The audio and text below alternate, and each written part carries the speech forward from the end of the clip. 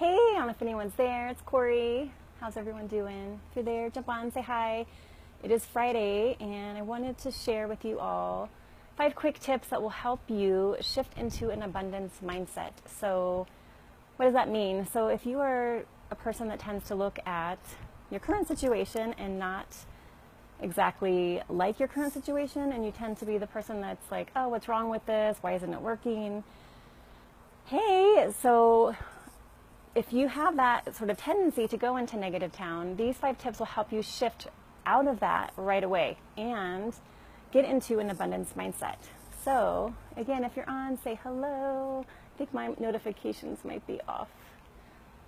Hey Sam, how's it going? Haven't seen you in about 20 years. So awesome to see you there. So here you go. Ready? 5 quick tips. We'll do this quickly so you can get on with your amazing Friday and have an amazing weekend. So the first thing to do is when you notice that you are starting to go into negative town, and how you can tell if you're going into negative town is your energy starts to go down. Maybe you're starting to feel frustrated. Maybe you're starting even to just get a little bit irritable. So anytime that happens and you are in that mindset of like, what's wrong? Why isn't this working? What I want you to do is, the first thing is to get yourself into a different environment. So that could be going outside on your porch, could be going for a walk, could be going to a different room, it could be going out for a cup of coffee, could be just turning on music and dancing around. So the first thing to do is when you're feeling down or low, a little bit negative, switch up your environment. The second thing is then to start to anchor to a different feeling. So you can bring about maybe a past memory of a time that brought you a ton of joy. It could be traveling, maybe times with your kids or family or partner. Anything that brings you back to that space of feeling alive and feeling a little bit more hopeful and excited. So that's the second step, is to connect with a new feeling. Hey Christian, how's it going? And then the third step is to list out 25 ways that you feel abundant right now. So no matter what's going on in your life, list 25 ways that you feel abundant. And so 25 is intentional to get you to be creative and think beyond the easy answers.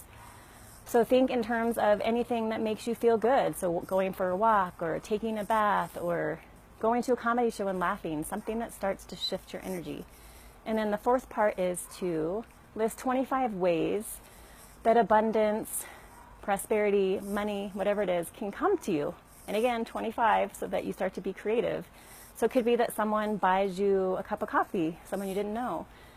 Or you find money when you're going for a walk. So try to be creative and think of all the different ways that money can come to you. And then the 5th step, which is one of my favorite steps, is to do something nice for someone else. Because often when we are feeling down and negative, it's because we're focusing on ourselves and we're focusing on something that's not working. And so the easiest way to get out of that is to shift the focus off of you and think about, who can I help today? And that could be something as simple as letting someone go in front of you in line, or letting someone in traffic. Anything like that just helps put the focus off of you and put you into a mindset of giving and being of service to someone else. So would love to hear your thoughts and see if this works for you. Please let me know. And if you like this, let me know you like this. And if you think this is helpful, please share it with someone else. Hope you guys have an amazing Friday. Thanks so much for watching. Bye.